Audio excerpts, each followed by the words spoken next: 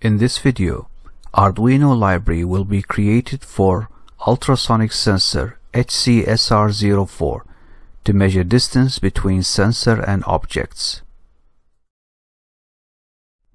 To learn the theory of HC-SR04 sensor, interface with Arduino and programmed using assembly language, please refer to a previous tutorial. A link to that video is available in the description. The basic operation of the HC-SR04 sensor is as follows. Microcontroller will send a trigger pulse, which has a pulse width of 10 microseconds and it is repeated every 60 milliseconds. The sensor will receive the trigger pulse and respond by sending 8 pulses at 40 Hz ultrasonic waveform to the object. The reflected waveform is then picked up by the sensor, and the sensor will then generate the echo pulse. The width of the echo pulse is proportional to the distance between the sensor and the object. The timer inside the microcontroller can be used to measure the echo pulse width, and from this measure and calculate the distance between the object and the sensor. This circuit diagram shows the interfacing of the ultrasonic sensor with the Arduino. The trigger line can be connected to any available digital pin. Here we are connecting it to D9. While the echo line must be connected to pin D8 because pin D8 is programmed as input capture pin for timer 1, which is used to measure the echo pulse width coming from the sensor. Before we create a library for the ultrasonic sensor, let's see how we can program the sensor using C++ and assembly. In this sketch here, we are including these assembly subroutines, which are found in the S file. This function will set the echo pin for input. This function will use timer 1 to capture the rising edge of the echo pulse. This function will capture the falling edge of the echo pulse. This function will clear timer 1. This function will use timer 0 to introduce a 10 microsecond delay, and this function will introduce a 1 second delay. The assembly code of these functions are found in the S file, and they were explained in detail in a previous video. A link to that video is available in the description. Inside the loop function, this function will return the distance in centimeters, and the distance is then displayed on the serial monitor.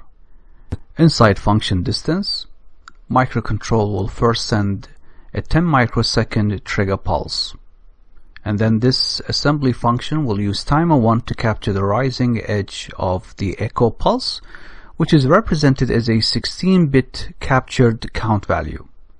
The low byte of the count value is in this register, we save it, and the high byte in this register, we save it in this variable.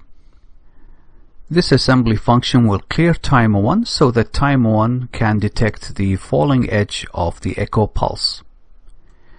This assembly function will capture the echo pulse, and then we save the low byte of the count and then save the high byte of the count, and then we clear timer 1 again so that timer 1 is ready for the next rising edge of the echo pulse. Next we combine the low byte and the high byte values to generate 16-bit of the first count, and we do the same for the second count, and then we use this expression to calculate the distance and then return the distance value in centimeters to the calling function. Finally, this do-while loop here will ensure that if the calculated distance is negative or greater than this value, then the distance value is ignored and the distance is recalculated through the do operation. The next step is to create a library for the sensor. We begin with the header file where we create our class, which contains these public members. We have a constructor that has one argument, which is the value of the digital pin to which the trigger is connected, and we have 2 public methods which are defined in the source file, and we have this private global variable. Next we create the source file First, we include the created header file, and then we include the function prototypes which are written in assembly and found inside the S file. Next, we define the constructor, which enables the user of the library to create objects and also indicate to which pin the trigger is connected.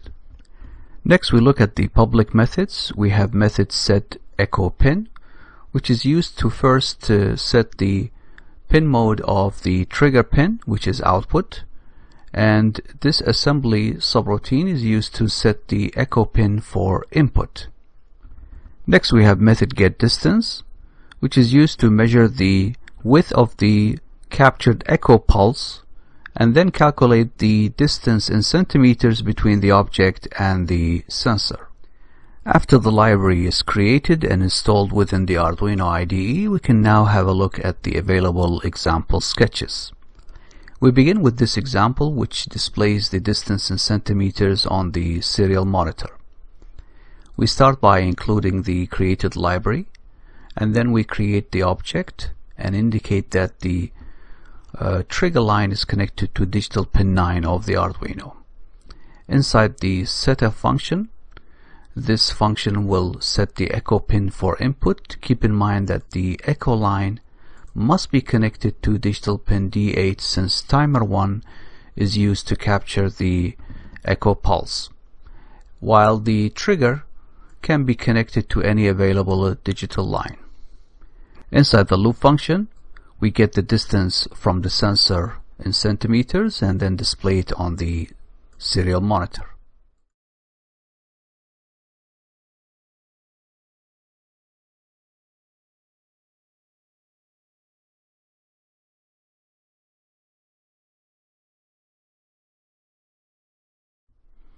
In this next example, we will display the distance on I2C LCD.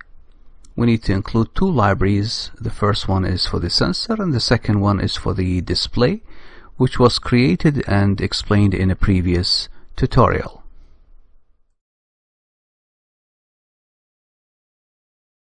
Note here, a warning message will appear on the display if distance drops below 5 centimeters.